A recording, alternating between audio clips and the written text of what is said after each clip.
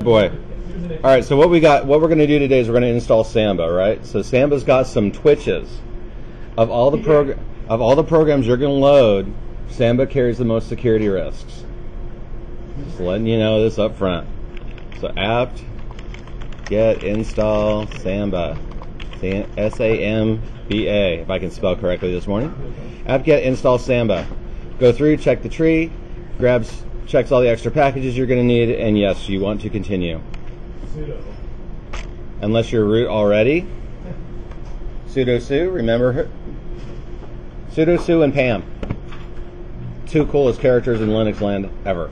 Who? Sudo su and Pam. Pam? Yep. Yeah. I'm not getting along with Pam very well. She doesn't like to work. You know, I've noticed that, and well, the interesting part is Amelia's class. People have actually locked themselves out of their computer because they put the keys in the wrong spot. So, really? That's yes. great. That's awesome. So I'm really happy you're not one of those lucky winners. That's funny.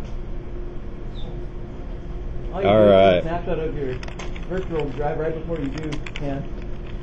Where you just put the keys in the right place.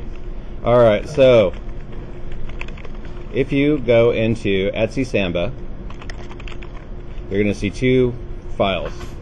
smb.conf is the one we want to go play around with. Nano smb.conf. I'm actually going to edit this bad boy. All right, so this is your main configuration file. This is where all the goodies are kept, right? And this includes plain text passwords and user accounts. Really? Yes, really. Really, and this is why Samba is used, but I really think they need to kind of do a little bit more stuff with Samba to make sure it's a little bit more secure. All right, changes to the workgroup or NT domain name, all right, that your Samba will be part of. So right now it's set for workgroup, so if we made it like rack3, rack4, highline.edu, so if you wanted to, you could change this into instructor.cis217.highline.edu, and then we become part of a domain. So our will be like rack6.highline.edu? Yep. Yep, so that all your computers will recognize this domain. Yes, sir. Does that mean match your domain name? Yes, it needs to match your domain name. That's why this is one of the last components that we load up, because we have to have everything else working correctly to make this thing work right. All right. Server string, NT description field, right? It basically is just going to say that it's Samba Ubuntu. Do we want to do Win support? Right? If you're running Wins, then the answer to this is yes. If you're not running Wins, the answer to this is no. If you have a Win server, you have to put in their IP address. All right, so whoever your Active Directory is going to be, and they're running Wins, this is what you want to put in there. All right. Do we want to search for NetBIOS names through DNS? No, we don't want to go ahead and proxy that. If you do want to do that, then this becomes a DNS proxy. So your DNS has to know everybody that's internal by name. All right. What naming service and what order should be used to resolve host names? Basically LM host, and then Wins, and then broadcast. In other words, I'll look up local. I'll look up local again, then I'll look at the Wins directory, and then I'll look and just do a broadcast. Who's got blah, blah, blah. So who's Josh? Josh is really at this IP address. Networking, if you have, again, your interfaces, you can specify specific interfaces to work on this. So you can bind it. If you just do 127.0.0.0 ETH0, it just says I'm going to be on the network of whatever IP address that I currently find myself on. Right? But if you want to have a specific network that this works on, you can actually go ahead and like put this in a DMZ. You can put this in a HR. You can make this specific to a network if you wanted to. Bind, do we only want to use bind? Bind interfaces only, yes. Right? Now understand that if you enable this, your Samba machine is not protected by a firewall. All right? So this turns off firewall protection for Samba. Now it opens up all the Windows happy ports. 136, 137, 135, 445, and all the rest of it. So this starts behaving and looking like a Windows box in terms of working with NetBIOS and in terms of working with Wins and in terms of participating in a fun, happy network Windows environment. All right, but understand that your firewall will not do anything for you now for this program. It opens up all sorts of fun, happy things that can really muck up your day. Do you want to do debugging? This tells Samba to use a separate log. I really recommend that you do a separate Samba log. right? Because you're going to see a whole lot of attempts to get in through this log. So make sure that it is logging in this file, right? Cap the size of the individual log at basically 1 megabit. In other words, it will roll over every time you hit that log cap. Do you want Samba to only log through syslog and then set the following to yes? If you want to dump it into syslog and get it all mixed up with all your other stuff, I would recommend that you keep this at no, right? Because if your Samba logs are clean and just for Samba, it makes it a whole lot easier to go through and debug and make sure everything's happy. Yes, sir? Never mind. I said, where's the log file? I was going to say, but... The log files are in var log Samba. Yep, we're good. We're good. Where are the logs? All right. Do we want to log a minimum amount of information? All right. If you can change this around, 0 is good, right? 0 will basically log all the failed and good attempts to get into the system, but it won't take you all the way down to debug. All right. Do something sensible when panic crashes, when Samba crashes. It's basically going to send an email, right? It's going to send an email to root and call it good. So if Samba crashes, it's going to panic, freak out, and send an email to root. So you should monitor the root email. Do something sensible. All right. So security user is a good idea, but it will require a Unix account for everyone that accesses this server. Right? That means a local password, shadow, local host, username and password if you say that, right? You can use password encryption. I really recommend that you do. Right? So this is already set to do encrypt passwords true. That way we don't get to read their passwords plain text. Because we really don't want to read plain text passwords. Unless we're breaking in, and then that's more fun. Right? Obey Pam. Obey Pam.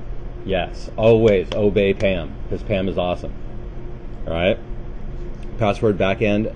This opens up a new password database that hackers will want to know about, TDB-SAM, right? And that's going to be in your SE directory. So if I snag that, if I grab that file, I can offline decrypt all the passwords in Samba. So just that you know that you want to kind of keep this a little bit more, just like you would with your password and your shadow, you now have a third file to play around with. Unix password sync, yes. This controls whether Samba attempts to sync the Linux password with the system message block password, right? So yes, it will try to sync your Windows password with your Linux password. The only problem is going to be is if your passwords get out of sync, it's going to have to go up to the Active Directory to get the Windows password to verify the user. Yes, sir? So with Samba involved, does it open you up to SMB attack? Oh, yes. Yes, it does. It does all sorts. Again, this turns this into a nice, happy, participating member of a Windows network. And Samba's got issues. Samba's got some serious issues, which is why we want her to obey Pam. All right, so Unix password sync, yes. For Unix password sync to work, right, you have to have it pointed off to user bin password and prompt the user for the new password to make sure that they're all hooked in correctly, right? So if you change your Windows password, this thing should automatically prompt you to change the password as well. All right. This Boolean controls whether Pam will be responsible for password changes. The answer to this should always be yes. Right? We really want Pam involved in this. Because if they blow it, then it's going to show up in your auth log. Right? And then map to guest equals bad user. So if you have guest, option controls how unsuccessful authentication attempts are mapped to anonymous connections. They get shoved into bad user. If you do not want to have guest, you won't have bad user. It will just blank them off, right? So we don't want guest accounts, and we'll turn those off here in a little bit. Do we want to use domain logins? Yes, right? So you have to have your domain up and running before you install Samba to finish configuring it up. All right, without that, it makes your kind of painful. Simple login path, profiles, standard Windows kind of happy fun domain stuff, and then the login path goes through. The login script, right, is your login command script, which is run whenever someone logs in. Fairly simple, straightforward thing here. All right, this allows Unix users to be created in a domain controller via the SAMR RPC pipe. Now, one of the fun, happy ways of getting into a computer is through remote procedure calls, RPCs. All right, and it's a piping function. It's a little bit different than a parent-child or a little bit different than a threading model. Right, so if I can make a user in Samba, that user will automatically replicate up to the Active Directory. things to be aware of. If I can go in and pipe that process and inject my command into that, then you'll find a new user in your Active Directory that will be part of that domain, a participating member of the domain.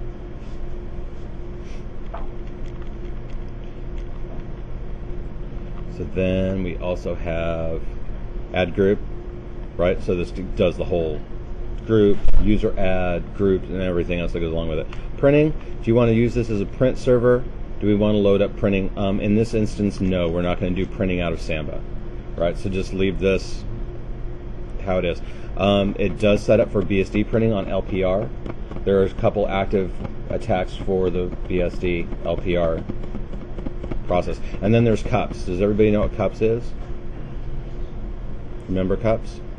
So cups is just another printing service, just like LPR. LPR is the old line printing daemon, right? I mean, really old, as in like all the way back to the Emacs, VAX, VMS style. Cups is the more modern version of it. Miscellaneous, right? Include home Samba etsy smb conf. Include this file, right? Most people find this option gives them better performance if you just go ahead and leave the sockets open, right? So I wouldn't change anything on this, right? Because speed sometimes isn't going to matter with this one.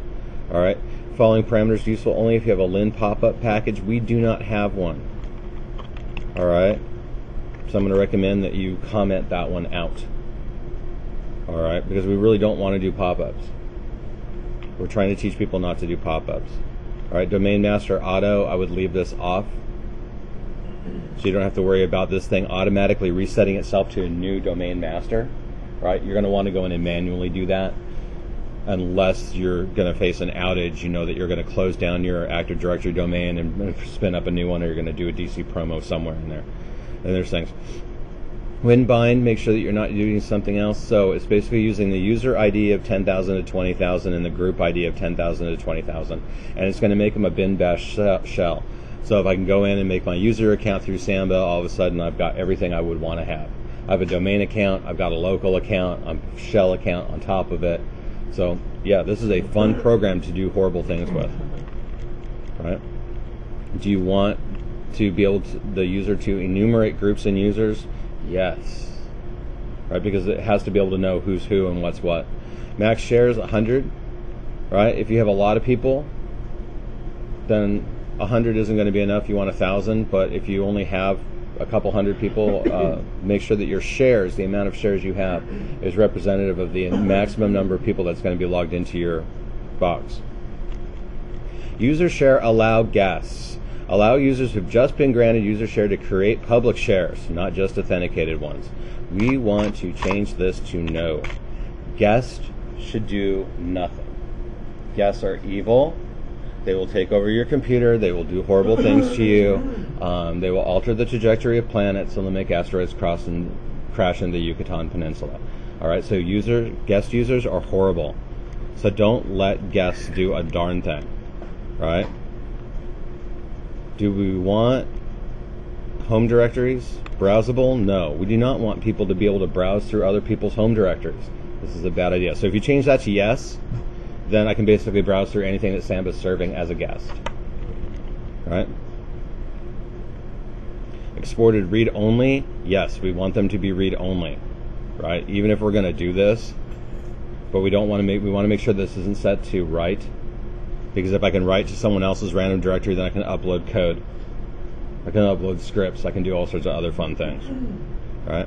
File creation mask 700. So when you set this up, right, the owner is the only one that can read, write, execute on that. Everyone else has got no permissions on that share.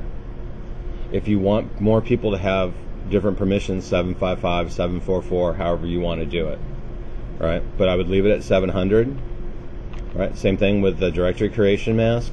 You just want to make sure that your group root permissions are set to 700 so you don't have to worry about it.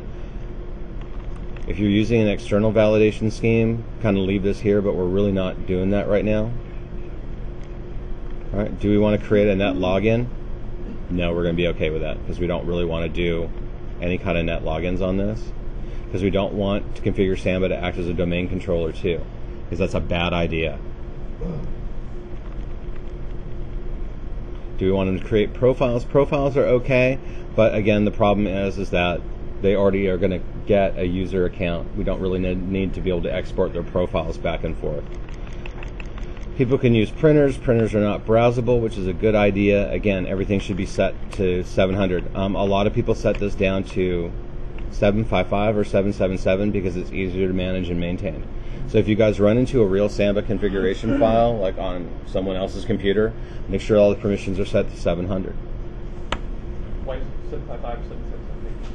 Just also anybody can do it. Anybody can do anything. I don't have to worry about it. It's an easy troubleshoot fix. And then somebody doesn't have to come in and say, oh, well, I need to use permission. Yeah, exactly. So if I create it 777, it's an easy troubleshoot fix. People can just go do whatever they want to do. I don't have to sweat it. It takes a couple of seconds instead of really figuring out what's going on, right? So yeah, it is a very easy troubleshoot fix, and I'm not saying that some people are lazy, but lazy system administrators will set their NAS to 777 and not sweat it. They totally ignore the security issues that go around with someone being able to read, write, execute as a guest. Especially when they've turned off guest on their Windows boxes, but they leave guest wide open on their Samba boxes, which is honkin' sweet, right? Printer drivers, can guests see it? No. No, because guests are what? Evil. All right. We left yes above. Yep. All right. Uncomment to allow remote administration of Windows print drivers. No, I don't want to allow remote administration of Windows print drivers. Right? Do we want to share my CD-ROM on my box with other people? No. No.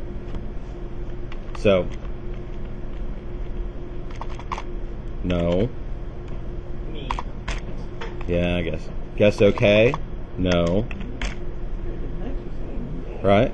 So, no. No. No, lots of no. Right, and again, next, this is how it will mount all the rest of it. So, that's basically no worries there. And that's basically it for the Samba configuration file. Right?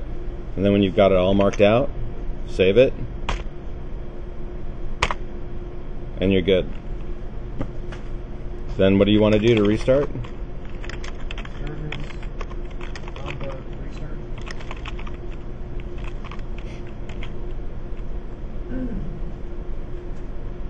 Oh, cool. Samba isn't in here.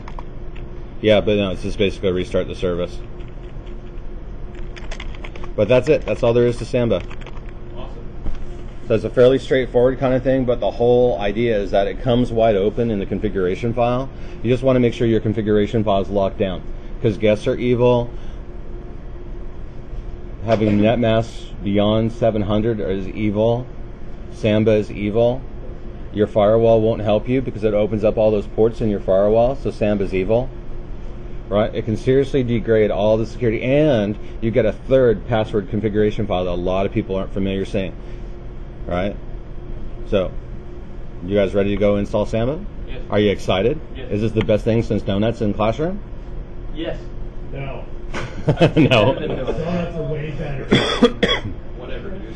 Alrighty, so this is the last component. This is the last component that we need to learn how to install. After this, we can start working on the company and working on how you want to design your racks and all the rest of it. There's two computers on the bottom row. One of them has a hard drive, one of them does not. The one that doesn't have a hard drive is yours.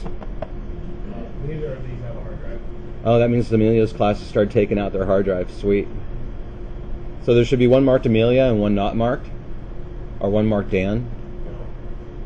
Wow, you're just a lucky winner. We'll fix that. We'll fix that. But that's pretty much it, right? So Samba, pretty straightforward. Just apt-get install Samba. Go through the SMB config. Make sure everything guest is off. Make sure all your net masks are 700. Turn off anything that has to do with guests, and you'll be good. So you guys ready? Done. On your... You're already done. Here. Well, then you can help other classmates. You just got promoted to teacher's aide. I quit. Alrighty. So go to it. Have some fun with it. Where do I find the SMB configuration file? Underneath Etsy Samba. Okay.